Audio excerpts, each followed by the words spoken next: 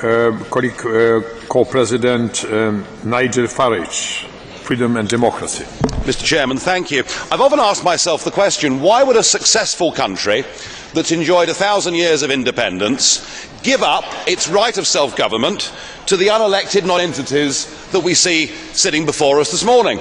And the answer that comes back from the Foreign Office and the great of the good is that we must have influence in Europe. We must have a seat at the top table and we can change things. And we've done our best to prove what good Europeans we are.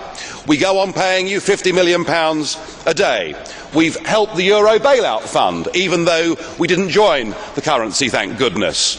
We've given you 80% of the fish stocks that swim in our waters. Your fleets can come and take that from us. And we've applied every directive you've given us absolutely to the letter, all of it to gain influence. In fact, Nick Clegg is so deluded he still thinks we can take the lead in Europe.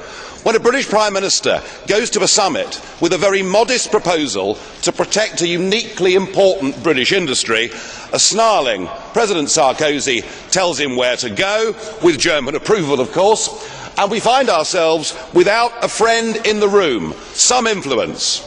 Well, you've decided to head off on the Titanic towards economic and democratic disaster, and we're now in a lifeboat outside the Titanic, but we're threatened by a bow wave that is going to come and engulf us if we're not careful, and it's retribution, and we've heard the language of retribution this morning. Financial markets legislation is going to be imposed upon Britain and we will have no influence whatsoever over any of it. Something changed though on Friday. Mr Cameron may not know it, but we are now on course. Britain is going to make the great escape. We're going to get out of this union. We'll be the first European country to get our freedom back. I suspect many others will follow. And then what we'll have is our democracy back, our liberty back, and we'll have influence in the world as you lot head for disaster. It is going to happen.